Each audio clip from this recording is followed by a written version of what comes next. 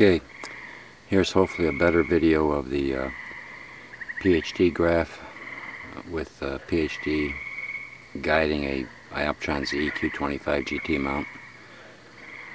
I'm using the T3i instead of the iPhone this evening because the iPhone didn't quite cut it quality wise. But this is real time. It's let's see, it's almost 2 a.m. in the morning. Currently imaging the Crescent Nebula. I've already imaged 2 or 3 other objects with the ZEQ25 mount. It's really easy to image with this mount and really easy to obtain quality auto-guided images with PHD on the mount in conjunction with Autoguider. That's the graph. That's how it typically runs. It's just flat as a pancake and just unbelievable every time that I run it.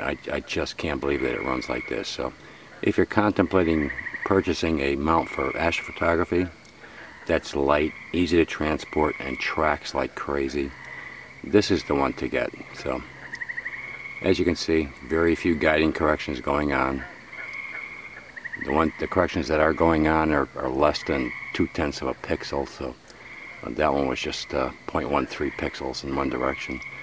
Most of the corrections are in deck. The RA it's just basically flat.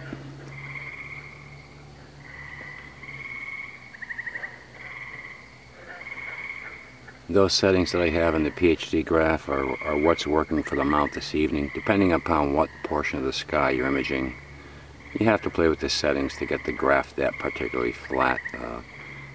But even when it's not, it still takes perfect images and auto guides like a dream. So that's it.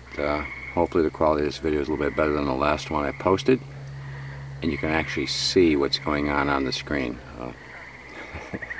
That's all for this evening. Let me get back to work. Thanks. Bye-bye.